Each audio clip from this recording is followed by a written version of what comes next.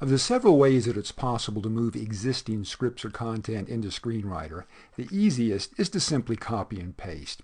Here's a standard Microsoft Word file. You can tell by that doc extension on the end. I'll double-click that to open it, and to copy and move this, I'll go up to the Edit menu, select All, then go to Edit again, and copy.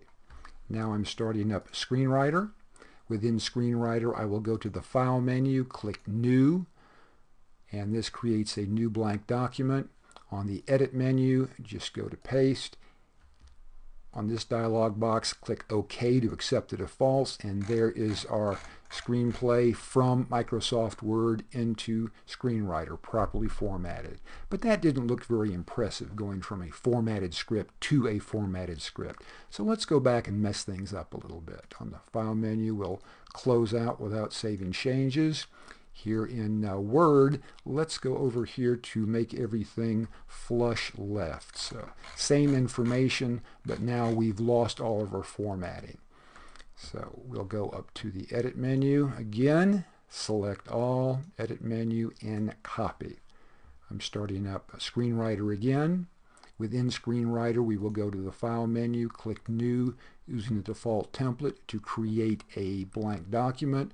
On Edit, I will paste, select the defaults, and look what happens. Just as quick, just as easy. We have the entire script reformatted, ready for you to continue working on it in Screenwriter. Files can also be imported into Screenwriter by using a tool on the File menu. This works with a number of different formats, including earlier versions of Screenwriter, which have an extension of SCW, text files, which have a file extension of TXT, rich format, which have an extension of RTF, and a variety of different Dramatica file formats. To import files created in a word processor, such as Microsoft Word or Final Draft, that file will first need to be converted into a rich text format. This is easy to do. Let's close out of here, and I will demonstrate how to do that. We won't save any changes here.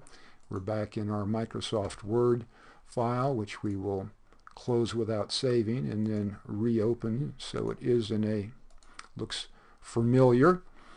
Now, this is in the DOC format. We want it in the RTF, or rich text format. And most word processors have this capability. Go to the File menu and click Save As. In this Save As dialog box, there's typically a pick list for format. On that format list, there is typically an option for rich text format, or RTF. Select that, and you can see that the extension has been added for you. Click the Save button. And now look up on the title bar, you can see that this does say RTF. So now we simply go into Screenwriter. We're in Screenwriter now. Go to File. From the File menu, select Import.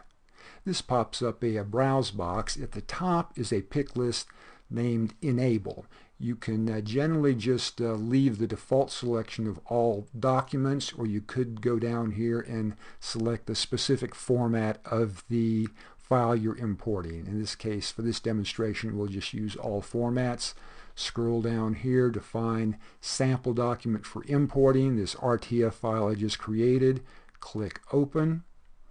On this dialog box, notice the two radio buttons at the top. The top selection is for import text in script format, which we have. In other cases, you may just have some information you want to get into Screenwriter to reformat later. So you can import that text as action only. But we'll go with this top selection. Simply accept all of the other defaults. Click OK. And there's your script again, imported as an RTF file into Screenwriter, so you can continue being brilliant by working on your screenplay.